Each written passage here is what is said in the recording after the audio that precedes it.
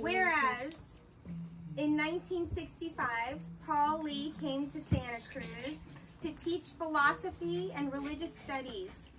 He inspired many students with his adventures and brought renowned organic gardening pioneer Alan Chadwick to the University of California at Santa Cruz to create what is now called the Alan Chadwick Garden.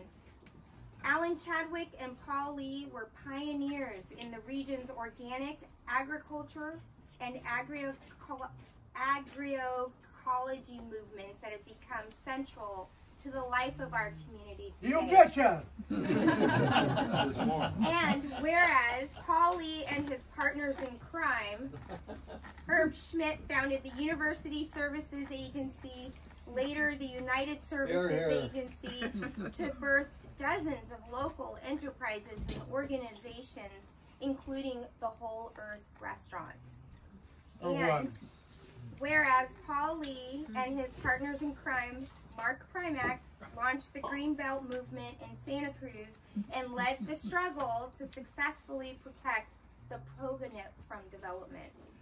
Big mistake. You've got a lot of partners in crime. And whereas Wouldn't do it again. Paul Lee and his partner in crime, Paige Smith, created the William James Association, which operated several projects, including the William James Work Company and the Prison Arts Project. And the California Conservation Corps. Okay. And the Penny University. And the Penny University, which we talked about. And the Martini Club. Okay, which is still thriving today. Paul Lee and Paige Smith rented a small commercial space in downtown Santa Cruz and operated their first privately run homeless shelter in the area. Wow.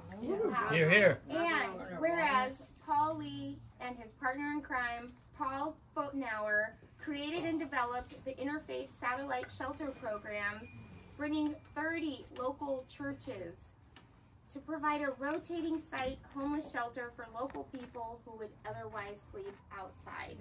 Here, here.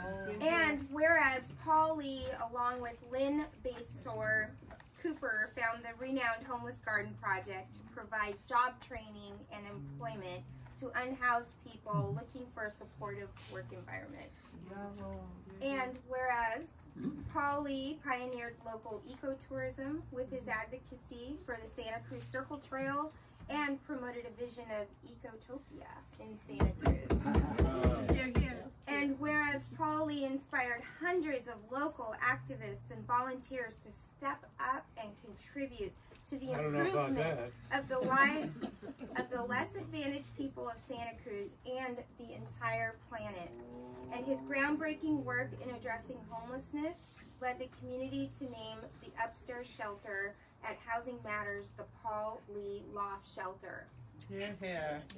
And whereas Paul Lee did a lot of other weird, colorful, and interesting stuff not enumerated in this proclamation, he can truly be called a community treasure for his countless contributions to the well-being of the people of Santa Cruz, today being his 92nd birthday. Okay, do Paul Lee one more time. Now, therefore, I, Sonja Brunner, Mayor of the City of Santa Cruz, do hereby proclaim September 20th, 2022 as Paul Lee Day. That's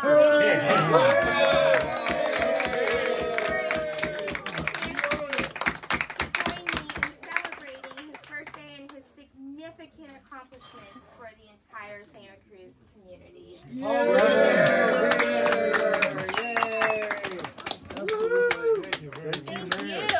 Thank you. Here we go. I'll show you. There it is. Love it. It was such a pleasure to learn all of these amazing facts about you and your life and what you have contributed, so thank you. Thank you. And thank you. I'm here with friends and family celebrating today. Thank you. So wonderful. okay, now talk to my wife. Thank you.